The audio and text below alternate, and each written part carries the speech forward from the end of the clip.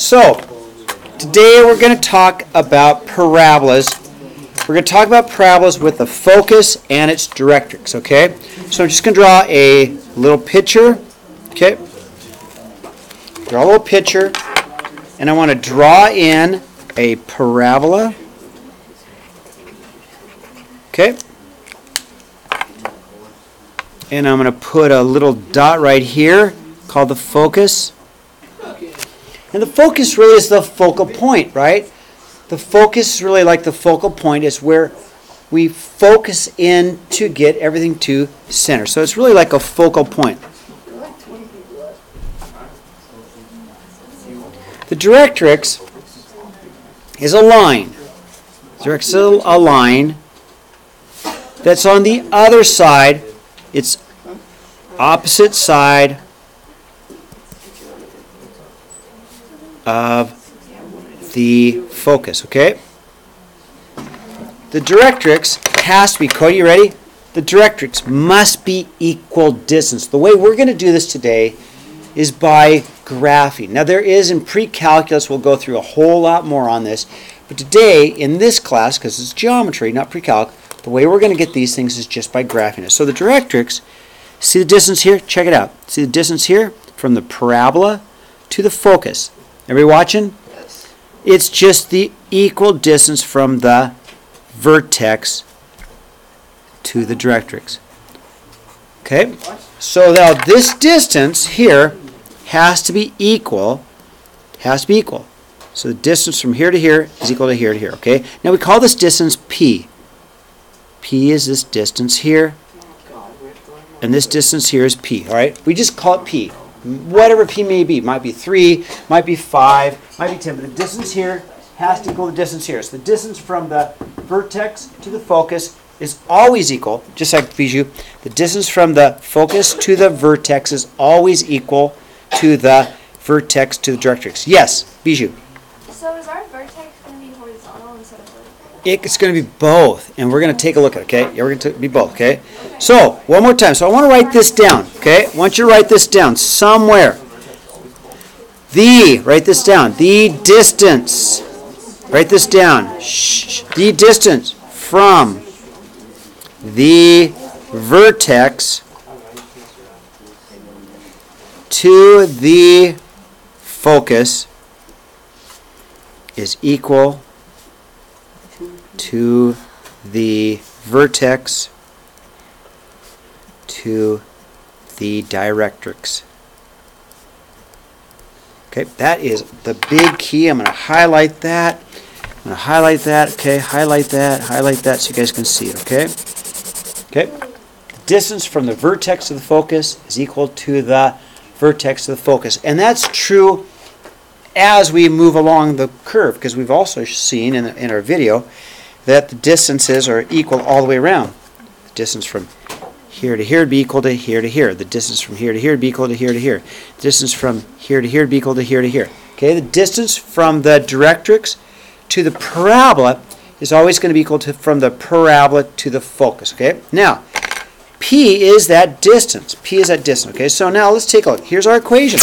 Okay, here's our equation.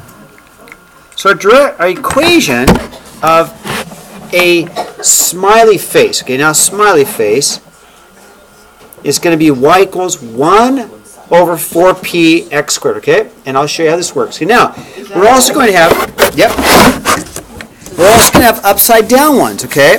Why is the problem? Just a second. Let me one thing at a time.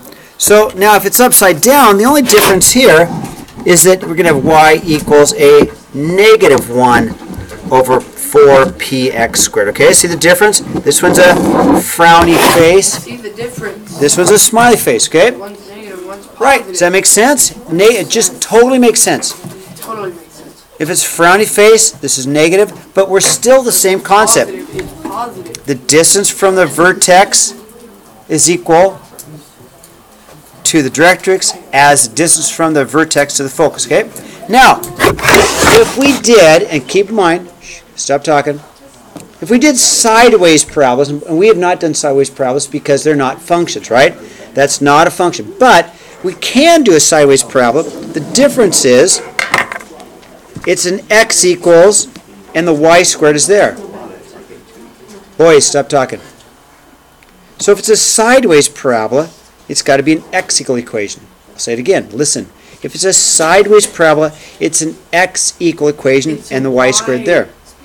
And then the only difference here, if it's sideways backwards, is be x equals a negative 1 over 4p y squared. That's the only difference if it's backwards, okay? This one faces forward, so it's positive. This one faces back, so it's negative, okay? It looks like a bow and arrow. Look at that. Now, we're gonna do some of these on the next page, okay? So this is our key. These equations are gonna help us, all right? Okay, ready to turn the page? I'm ready to turn the page. All right. All right, so let's go straight to number 3, okay? What I want to do first is let's go right to 6. We're going to do number 6 first, okay? Let's go to number 6. Now listen. If I look at the graph in number 6, right, the first thing I want to do is this. The value of P. P is equal to, watch, P is equal to 1, 2, 3, 4, 5. P is 5. Do you see that? P, P is the distance from the vertex to the focus. 1, 2, 3, 4, 5. Got it? So then my equation, which we just learned, is got to be y equals 1 over 4p x squared. Okay, that's the equation we just learned on the prior page. Okay, and it is a smiley face, so it's going to be positive 1, right? So my equation is just going to be y equals 1 over 4 times 5 x squared, because p is 5, right? P is 5, p is that distance. So my equation is as simple as this, y equals 1 over 20 x squared. That's my equation of that graph. So you have to find p first. Yes, Celeste? It's in the equation. Let me flip the page. Great question. 4 is always there. Always there. Does that make sense? Good question. And then I found p by that distance, right? Yeah, Price? Why are all these ones 1/4? Like, why are they so One. stretched out? Okay, 1/4 is the equation, but I can show you that in pre-calc why it's a 4, okay? We'll go into why in pre-calc why it's a 4, okay? Now, the distance from here to here and here to here is always going to be the 4p. And we'll get into that in pre-calc. Now check this next one out, okay? This one's a sideways parabola, right? So this one's got to be an x equals a 1 over 4p y squared, okay? This one is sideways. If it's a sideways parabola, it's got to be one of these, okay? Use that formula right there, okay? It's a sideways parabola. What is p? P has got to be negative 7/12. How do I know that? It shows me that the distance from here to here is negative 7/12. Okay, so P is negative 7/12. That's P, okay? That's P. And I got it just by looking at the distance from the vertex to the directrix is that distance. Now, let's plug it in. So if x equals 1 over 4 times 7/12. No, it's actually a distance, so it's positive y squared. I got to make a correction. It is positive. It's just a distance, and it's not going backwards. It's got to be positive. Okay. Now that's kind of a mess, right? That's kind of a mess. So I got to do a little fraction work. I can do some fraction work. I'm gonna do some fraction work down here. You guys might have to do a little fraction work down here. Let's see if we remember how to do fractions. I remember how to do fractions. So what is one little fraction work? What is 1 over? And I have a 28/12. 28/12, okay? Little fraction work, that's the same thing as 12/28. Little fraction work because I flipped the fraction. If I reduce both by 4, I get 3/7. Okay? So I'm going to have x equals 3/7 y squared. Okay, a little fraction work, okay? Let's look at 8. Let's look at 8, okay? Okay, guys ready? So 8. It's upside down, right? It's upside down. It's going to be this one here. Okay, it's going to be this one here, right? So let's write that one down. We're going to have a y, let me make room for it. I'm going to have a y equals a negative 1 over 4p x squared. Okay, that's my equation I want to use. Okay. What is p? P is going to be 3/5, right? P is going to be 3/5, the distance from the vertex to the directrix. So p, in this case, is 3/5, okay? P is 3/5. It's just the distance from the vertex to the directrix, okay? So let's plug that in. So I'm going to have a y equals negative 1, because it's upside down, 4 times 3/5 x squared, okay? Okay, let's do a little fraction work on the side. Let me do my little fraction work down here. 4 times 3/5, right, is 12/20, which reduces to divide by 4, and I get 3/5, right?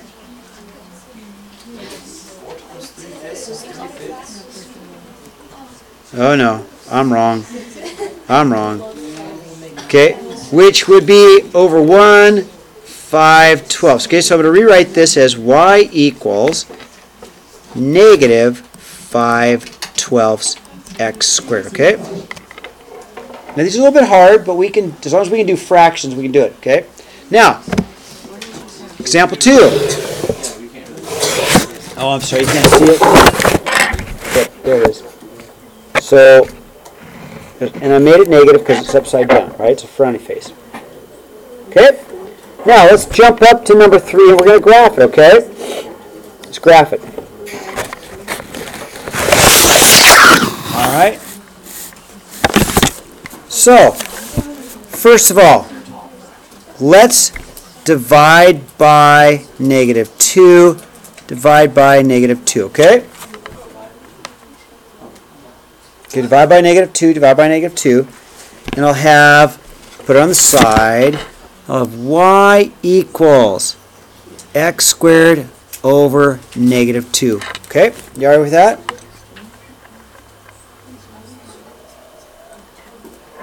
Okay, so 4p, this you're not going to get this unless you pay attention. I need this to be 4p, okay? I need this to be 4p. So 4p is equal to negative 2, okay? That means p is equal to, divide by 4, negative 1/2, okay? I know the vertex is at 0, 0, right?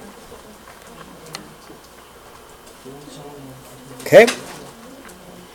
P is, so that means I'm going to have a directrix here, and my parabola is going to go like this.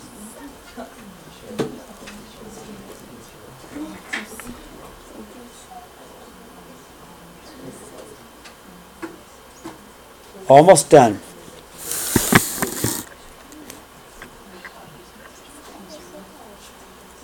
And the focus is going to be right there. Okay? Let's look at 4. 4 is a little bit harder, but we can do it. So bring over the 5x. Okay, am I going to look quick? Okay, I'll stop for a second. So this value's got to be 4p.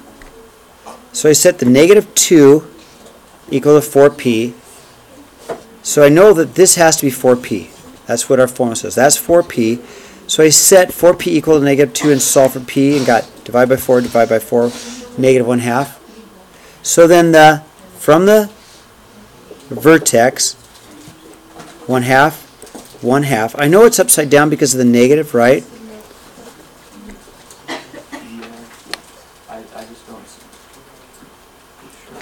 Okay, so my formula, Cody, let me show you the formula. The formula should be y equals negative 1 over 4p x squared. Okay, that's the equation I'm using.